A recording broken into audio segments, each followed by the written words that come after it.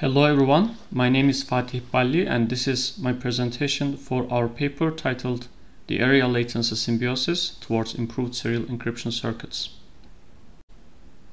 Let me start my presentation by giving you an example application in which the lightweight cryptography is essential. So on the left side, what you're seeing is an identity card which is equipped with a chip inside, and on the right side there's a terminal which is wirelessly powering this card for the communication. And the eventual goal is to establish a tunnel between these two parties so that there's a bidirectional communication that is secure from the outsiders. This is typically realized by the primitive authenticated encryption with associated data. And in particular in this paper, what we're concerned is about the efficiency or lightweightness of the implementation of such a particular scheme.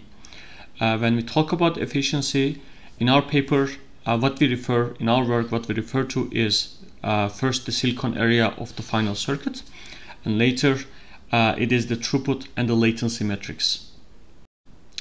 And it is needless to say that our effort goes in parallel to the NIST lightweight cryptography, which is an ongoing standardization process.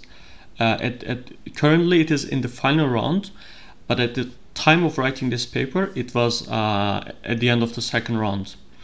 And typically what happens through the standardization, or in general in the cryptographic discipline, is we have on the left side, as you can see, we have these design paradigms which are used by the designers to instantiate their own schemes. In the case of mode of operation, we see different flavors of mode of operation definitions which are employing a common block ciphers such as GIFT, skinny, and AES. In the second round, there were 3 and 4 candidates respectively for each of these block ciphers, whereas in the final round you only have one candidate which is using GIFT and another one which is using skinny. And particular question that our work tries to deal with is, well, how can we make these AED schemes as small as possible in the ASIC platform while also considering some of the other metrics at the same time? And naturally it boils down to how we can efficiently build and implement these block ciphers, so that we in this paper will particularly look at the implementation of block ciphers. And at this point we should remember what this type of block ciphers look on the inside, because from an implementation perspective, when we try to build circuits that are smaller and smaller, we are gonna have to deal with a different type of operations which might be either suitable or non-suitable for the type of strategy that we're following in our implementation. And all of these block ciphers are GIFT, skinny, and AES. What we have is a round function and key scheduling algorithms that are running once every round. And inside the round function, of course, you have the addition of the key here, followed by the substitution layer, followed by permutation layer, and then depending on the block cipher, there is the linear matrix operation as well. As I said before, our main goal in this work is to have the smallest implementations in terms of silicon area. For example, one could first consider the combinatorial implementation of a given block cipher, where each of the RF and case blocks would be implemented and copy-pasted in a row, so that the final large combinatorial circuit could execute the block cipher operation. But of course, this is very large because we keep repeating the same type of operations inside the same circuits. So the better way to do would be considering a round-based implementation, where the register blocks are used to store the intermediate values that are coming out of the RF and case blocks. And the round-based implementations are known to be sweet spots in terms of their performance regarding various metrics. For example, they are not necessarily very large because they use only one RF and case blocks. Also, they have better and smaller energy consumption compared to other type of architectures, as well as they have an acceptable range of latency in the sense that the operation or the encryption operation from the block cipher takes a small amount of time. But our interest is partially theoretical here, and we want to know what is the best we can do in terms of area. So we further want to optimize for the smaller silicon area probably at the expense of other metrics. In order to do that, one would follow the trend of further and further serialization. And in this case, for example, one could first consider a 32-bit serialization for something like AES block cipher. Here, it means that we update only 32 bits of data every clock cycle, both for the key scheduling and the run function operations. This makes the case and RF blocks smaller because we avoid repeating some of the same sub-blocks embedded inside the RF and KS functions. We can push this idea even further and have the 8-bit serial implementations, and in particular in this paper as well, we could go for the 1-bit serial implementations, and 1-bit serial implementations will have the smallest implementations because they will naturally avoid reuse of same type of gates inside the KS and RF functions. And the two previous works that our results directly correlate to or build on top of are as follows. The first one is the bit sliding paper from Jean et al. In CHESS 2017, where the authors provide for the first time 1-bit serial implementations for the block ciphers AES, Skinny, and Present 80. And at the time of that paper, these are the non-smallest implementations. And this area gain comes from the fact that we are able to remove the gates that are doing the same operation by reducing the degree to 1 bit. And in the second part, there's this other paper which was written by Banik et al., including myself. And in this paper, the authors look in particular the present 80 and gift 64 block ciphers because they have this interesting property that their permutation layer is operating at the 1-bit granularity, and it is hard to implement a permutation like that in a pipelined architecture. And they introduce a notion called permutation through swaps. In other words, they define the operations that are swaps on top of the pipeline because those operations can be executed and implemented very cheaply on hardware. And then there's this mathematical question of how we can execute a predefined permutation through conveniently chosen swap operations. And then following these two works, the footsteps of these two works, the goal, the starting point for us was whether we can apply the same techniques from the swap and rotate, namely use the idea of swaps in order to make it smaller, the circuit of AES, Skinny, or GIFT 128, which is the more popular variant. Also, can we also make other gains according to various metrics, namely latency and the energy consumption? And the motivation was again to explore what I call the continuous execution paradigm. It's a different type of implementation strategy for serial architectures. And then our idea was to get a closure on the 1-bit implementation domain. And just to summarize our contribution beforehand, we do provide 1-bit and 4 and 8-bit implementations of AES 128, Skinny 128 variants, and then GIFT 128, and then other variant of GIFT that assumes a different input and output ordering for its bits. And then what we provide is a continuously executing pipelines where there's not a stopping or freezing type of operations, which means that we don't have to resort to using something like a clock gating, or we don't need to use things like enable flip-flops, which are larger than the default flip-flops. Also, we achieve a smaller latency per round as well. And the source code is available as a CHESS artifact. And with that said, let me come back to the implementation by Jean et al. From 2017. In this 1-bit serial pipeline implementation of AES, in particular in this slide, what you're looking at is 128 flip-flops organized in the form of a pipeline, so that any bit that comes into the pipeline, which is from here, moves by being shifted towards the left and then going upward direction. It roughly spans 168 clock cycles until a full round is completed over 128 bits.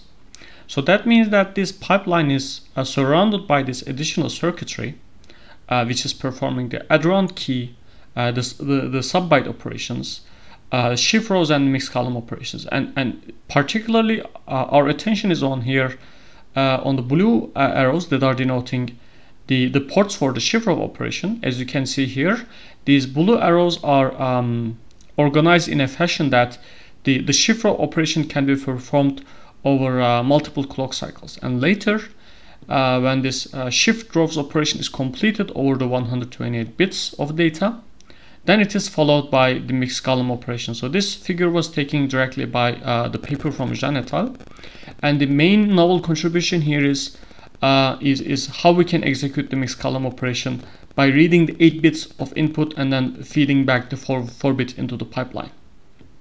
Okay, but we felt that there were a couple of missing things here, and I'm going to summarize them in the coming slides. So just to summarize again, what could be improved here when we look at this implementation is the first, that the full round can be executed much faster, and in this particular figure that you have seen before, the designers require 168 clock cycles per round. That is because 128 clock cycles are spent for the addition of the round key, 8 clock cycles are used for the shift rows operation, and 32 clock cycles are used for the mixed column operation. And that is because these three group of operations are performed in a strict sequence.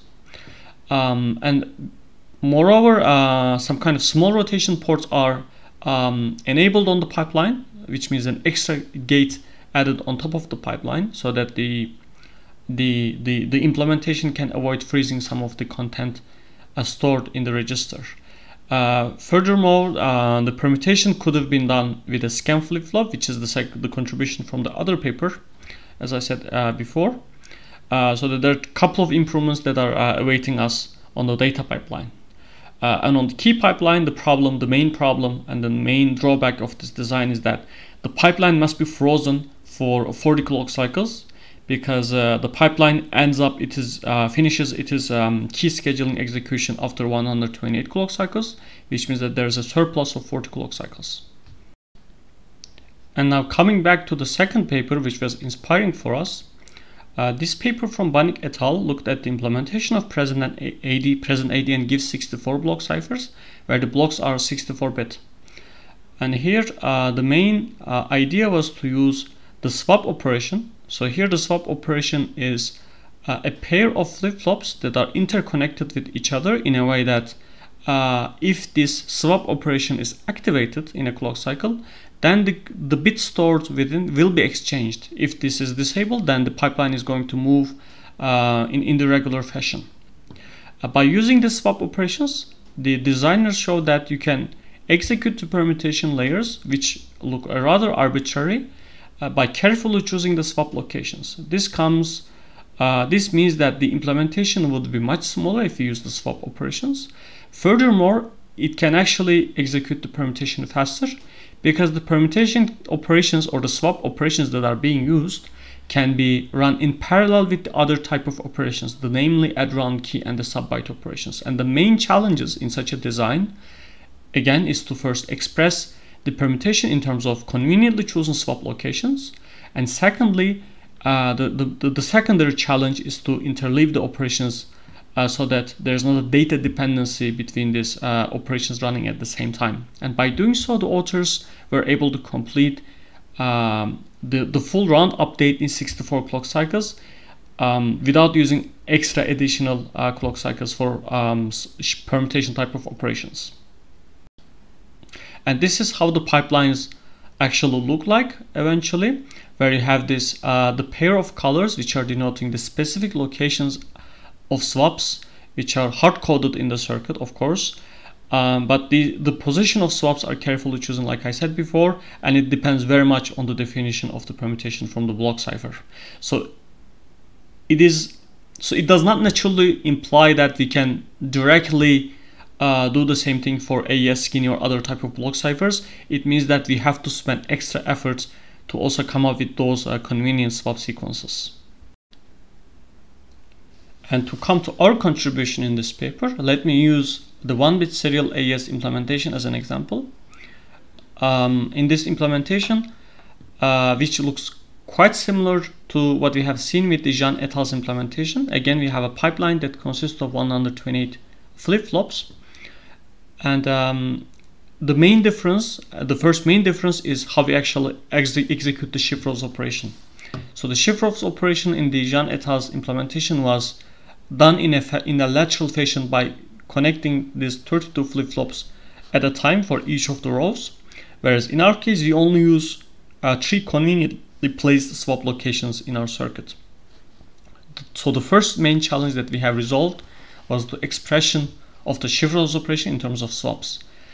And secondly, and the harder challenge was to accommodate all of these operations in a way that everything can be done in exactly 128 clock cycles.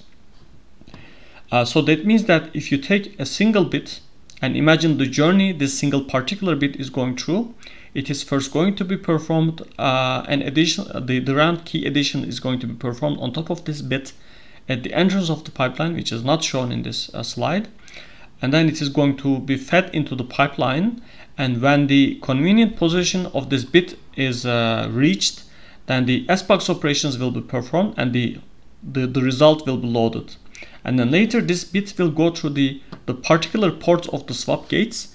And if the swap needs to relocate this bit to its particular new location, the correct location implied by the shift rows operation, it is going to arrive through this swap gates, and then later mixed columns operations will be performed. But what is really different, and I think novel in this particular implementation that we have, is that while this bit is going through its own journey, possibly through the mixed column gates, there could be other bits from the next round which is being performed with the which is just being updated by the SBox, which means that every bit is basically treated separately, and every bit that goes into the pipeline now will exit the pipeline in 128 clock cycles. So that means that we can completely avoid the freezing idea, we can avoid things like clock gating, and then we can streamline all of the operations. So that becomes the major challenge that we resolved in this paper, because if you compare it with the previous work of implementation of present and gift, the paper that introduced the ideas of swaps, there they had to accommodate only 3 layers of operation because there was not a mixed columns operation. Whereas in this particular case you have 4 layers which has to continuously update the bits that are coming in and then going out of the pipeline. And furthermore, this implementation strategy has been realized on top of the skinny on the gift 128-bit variants as well, so that we also provide implementation for these 2 popular block ciphers among NIST LWC. And then we do not conclude our work only at 1-bit serial implementations, and then we port our ideas to 8-bit serial implementations as well. So the 8-bit serial implementations could be useful if the designer is willing to spend a bit more cost in terms of silicon area to gain a lot of throughput and minimize the latency even further. In the case of AES, we provide the very first implementation, 8-bit serial implementation, that can execute a single run in exactly 16 clock cycles. But this comes with a drawback, that is we have to use 2 SBoxes because the key, schedule, and the run function operations, both of them use SBox. It means that the single SBox cannot be used to maintain this minimal latency of 16 clock cycles per round. And the second thing about this AES implementation is that it is slightly larger. So this is a consequence of using 2 SBoxes because the AES SBox is particularly large. And then later, again, we resolve the issues about the interleaving of the operations. In terms of skinny, we do not have any major conflicts when we upgrade our implementation to 8-bit serialization. It just requires duplicating one gate by a factor of 8 to realize the swap gate. In the case of 4-bit serial GIF 128, it was implemented in the 4-bit serial fashion only because the SBox was 4-bit. We resort back to using the fully maxed pipeline. But of course, the main message here is that we are able to maintain 132 clock cycles for executing the full round. And you might wonder, how does it really fare in comparison to state-of-the-art implementations. Here you can find a direct comparison. So in the case of AES, the size of the circuit is rather similar. It is slightly smaller in the NAND gate 45 nanometer library, but the difference is quite small that we would consider them to be equal. But in the case of latency, you can actually see the main gain here from 168 clock cycles to 128 clock cycles per round, and this is the minimum that you can achieve for 1-bit serialization anyway.